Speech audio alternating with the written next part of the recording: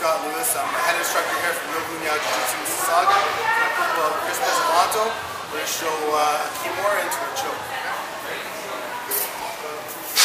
So side mount.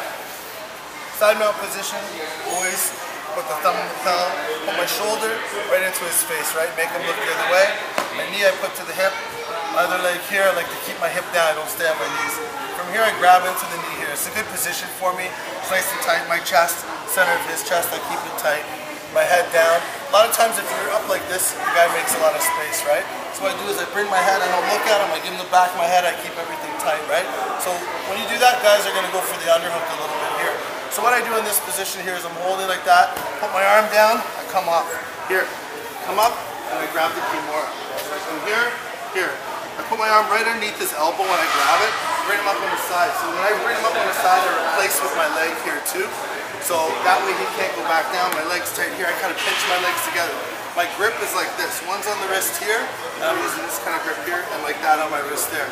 So Chris is one of these guys too, he's got a very strong grip, it's hard for me to break, so you always try to break away from the grip, but if you can't, you're having a hard time. I keep it locked up here, and all I do is I just grab his lapel. So here's the edge of the gi, lapel right here, and I just feed it to my hand here, palm up like this, and then I bring it in and I handcuff him.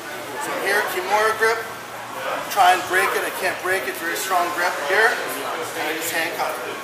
Leave my weight down, I slide to the side here to his back, and I come around, thumb goes in the lapel here, and then I get the 4-finger grip like this. I don't bring my arm here, I'm going to bring it straight up like this. From here, I just go and I finish the choke, okay?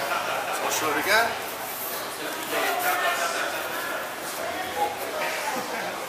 So shoulder in the face, here like that.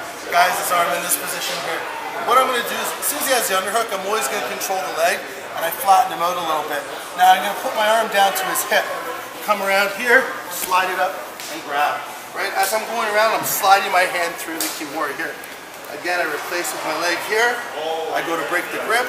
Can't. Very strong grip, right? Even though I'm trying to break it away. Grab the lapel, feed it, palm up. So when I do palm up, I come down with my hand like that. So it makes a nice handcuff, right? Here. Handcuff here. Come around. Here. Just like this. Knee goes up behind his head. Choke. Right? Another one I can do from this position is I can just slide him and pull him. Because I have this here. Pull him into back and get 4 points and work my chokes. Okay, so it's Kimura into the choke, and that's the move here. Okay?